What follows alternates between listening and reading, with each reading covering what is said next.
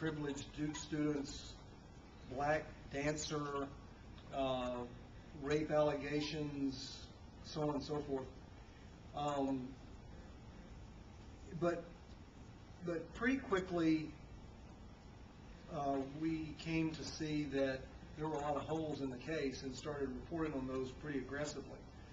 And it's the same lesson that I got again when we were doing the more recent investigation of the State Bureau of Investigation, which was basically lying and cheating to help try to convict people. That's a shorthand, but that's basically what the story said. And that is that, I really take criminal charges with a lot more skepticism now than I did. And I know we have a presumption of innocence in the country, but you know this, when you see somebody who's been arrested, you figure something's going on, that they've got the right guy. And I'm a lot more skeptical of that now and tend to look at things a good bit differently, because I've seen too many officers and prosecutors who seem to be hell-bent on getting a conviction, not necessarily at achieving justice.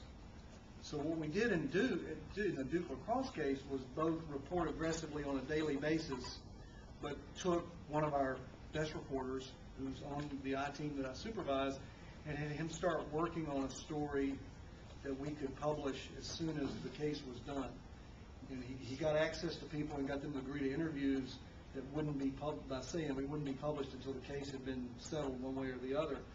But 2 or 3 days after the Attorney General declared those 3 guys innocent, not guilty, but innocent, we were able to start I think it was a 5 or 6 part narrative series about how Mike Nifong plunged into this prosecutorial misconduct and got in so much trouble that ended up getting him disbarred and out of his job and in basic disrepute. It was a very good series, and it got swamped a little bit by the Virginia Tech shootings that was running the same week that they occurred.